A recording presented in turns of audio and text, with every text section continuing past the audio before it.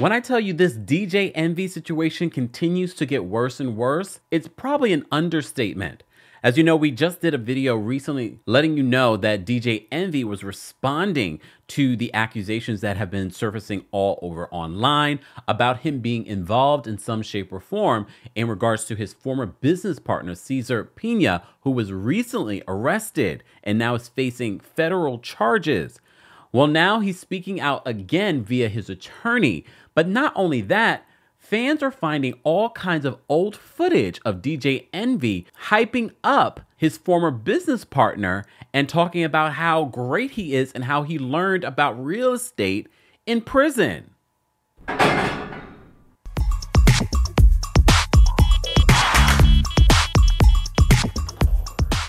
Welcome back to the Kempire channel, your #1 source for pop culture news and music, entertainment, reality TV, and so much more. As always, be sure to like this video, subscribe to the channel, and hit that notification bell so you never miss out on breaking news when we go live or when we upload. So, as I said to you before, we've done a couple of videos covering this DJ Envy situation. Recently, DJ Envy's former partner, Cesar Pina, was arrested. We also reported to you that there were reports, actual news reports. This wasn't from like a gossip blog.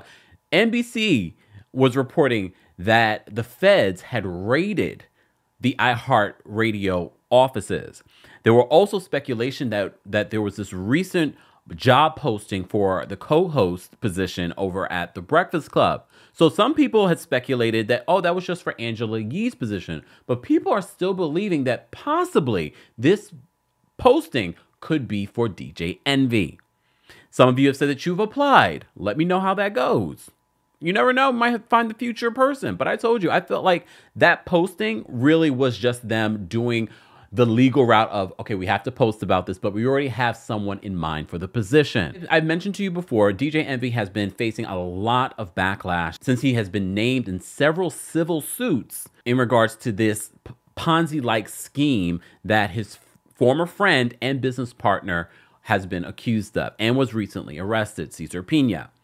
So now, you know, the trusty journalist that we love, she covered a lot of the Tory Lanez situation, Megan Cuniff, is reporting and following up on this story and says she just got off the phone with DJ Envy's lawyer, Massimo D'Angelo, who says Envy is one of Cesar Pina's Ponzi scheme victims. We reported that to you before.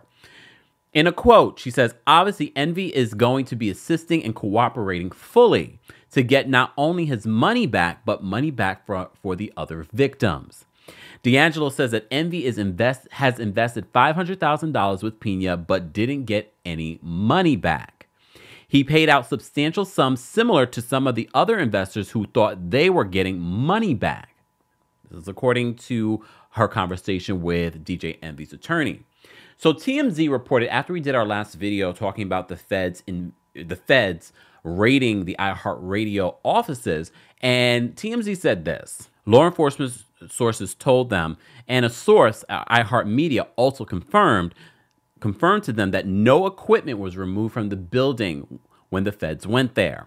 So they're told that the New Jersey Division of Drug Enforcement Administration and the FBI all had a part in investigating the case, and officials were at the offices to alert DJ Envy that Cesar Pina, his former partner, had been arrested. So they're saying that this wasn't a raid, no equipment had been taken. So this is according to TMZ. So since then, a lot of old footage, including this interview from 2 years ago with VENMO, DJ Envy talks about how Cesar Pina learned about real estate in prison. Is my partner in New Jersey. He owns over 1,600 units in New Jersey and all throughout the country. Cesar was in prison before. Cesar was in prison. Cesar was locked up and he learned how to do real estate in prison. Wow. He learned how to do it in prison. You gotta bring Cesar up here one day. Yeah, he loved to do it. And shout out to my guy, the credit dude, man. Yeah. So with Cesar, he taught me how to do it the right way. He taught me, you know, why he was like, his first thing is, why are you using your money? I said, what you mean? He said, you don't use your money, you use other people's money to get these deals. And started teaching me the game of how to do it without using minimal money. So here's a couple of things. First of all, shout out to all the inmates. Shout out to all the inmates. Yes, I support inmate reform, okay? and given opportunities to come out and do better and excel and become a part of society. Here's the thing, though. What was he learning in regards to real estate? And when DJ Envy says in this conversation, and I know some people are going to jump down on this and say using other people's money. Well, it's crazy now when you look back at what Cesar was doing allegedly. I'll say allegedly. In regards to using other people's money, he was using other people's money that didn't have money to lose. He was abusing that. But here's the other thing. There's a legal way of doing flipping homes and things like that. We've seen it. There have been plenty of people that can sit here and break down for you. I'm not one of them. I don't flip homes, but we've seen it. We've seen it on HGTV. We've seen people on YouTube talk about how they flip homes and then sell them and make money from them. But the way that Cesar was doing it seems not the proper way, the illegal way, Ponzi-like scheme way. Well, that wasn't the only video that has surfaced. There's been multiple videos. There are multiple videos that have been surfacing, but this other video shows DJ Envy going to Cesar's office to pick up his money, his rent checks. Envy, flipping that jack. Today, Pro Style came. This is your first time picking up rent, right? First time picking up these joints, so we don't want to see the names on the checks, but yeah. First time picking up rent, and that's what it's all about. When I tell you about creating generational wealth, that's what it is. I picked up, this is some of my rent. He owes me some more. His rent is picked up. Just getting started, baby.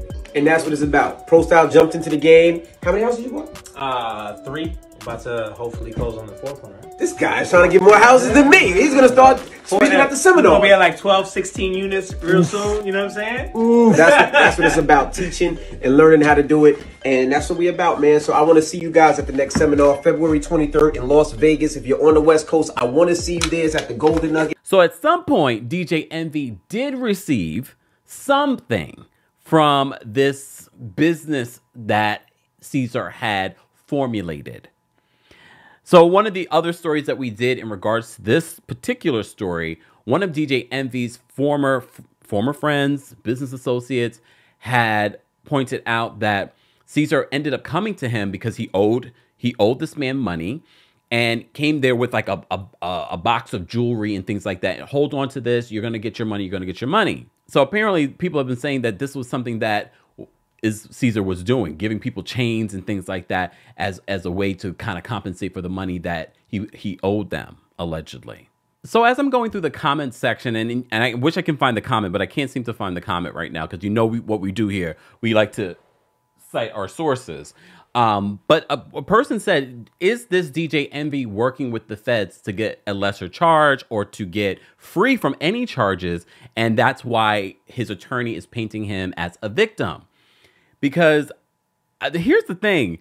Okay, you lost $500,000, but these interviews go back a few years that he's been working with this guy. So did you lose $500,000 recently? Because this video footage of you collecting rent seems like you were making money from the situation, unlike some of the victims in this whole situation. Some people that have lost their life savings. I'm not going to sit here and act as if DJ Envy could have been completely not involved. It could have been completely innocent here, because we know partners we've seen this story before where partners had no idea that one of their partners was scamming people and stealing money. We were talking about this with the Real Housewives of Beverly Hills, but I also don't believe that Tom Girardi and his partners completely had no idea what he was doing. But I'm not saying that DJ Envy had a direct hand in some of this stuff.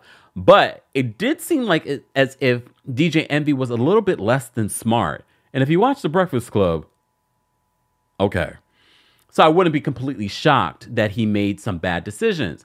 But according to DJ Envy, his whole purpose, his whole intention in working with Cesar on this project or projects was to build generational wealth.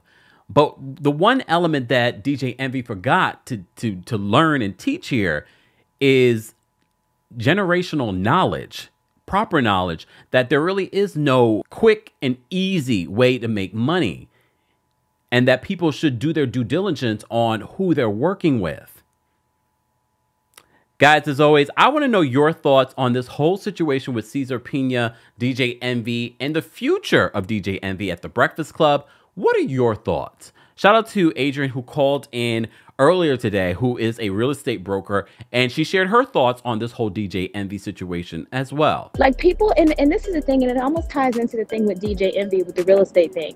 There's no cheat code, people. There is no cheat code. I am studying a corporation right now in one of my classes that just got a $50 million contract with the government, the U.S. Army, to 3D print their buildings.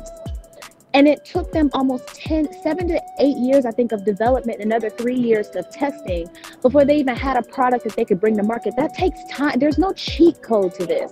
And I think people have the best of intentions. We want to kind of reverse what a lot has been done to our community, create generational wealth and all of that kind of stuff.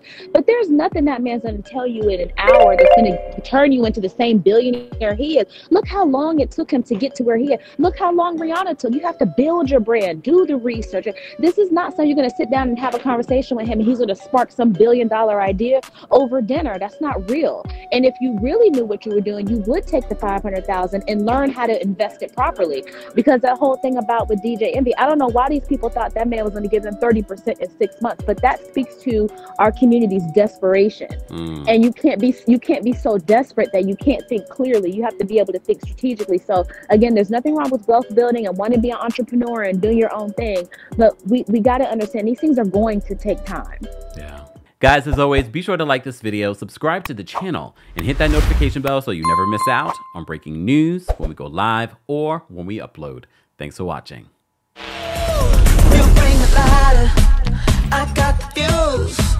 You make a fire, I'll ask you. Follow me.